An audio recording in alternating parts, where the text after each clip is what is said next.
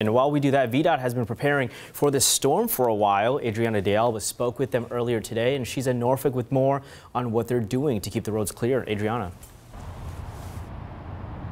Yeah, well, today the entire day has been dedicated to getting these roads prepared. And at this point, all major roads and interstates within Hampton Roads have been pre-treated. That includes roads in Franklin and I-64 in York and James City County. VDOT staff operating 24 hours right now in Franklin, which is expected to be the hardest hit area in Hampton Roads. Now, although this area isn't expected to be hit the hardest, the Hampton Roads district of VDOT is ready to share its resources with other areas that might be in need.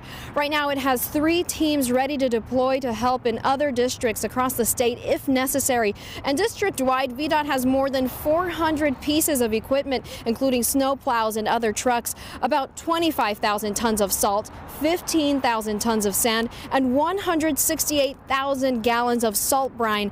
Even with all of these available resources, VDOT is urging motorists out there to be extra cautious tomorrow. You know, we're ready, we're watching, and we're prepared. And we are urging motorists to, if and when this hits, to stay off the roads if they don't need to be out there, to give especially plows and trucks extra space.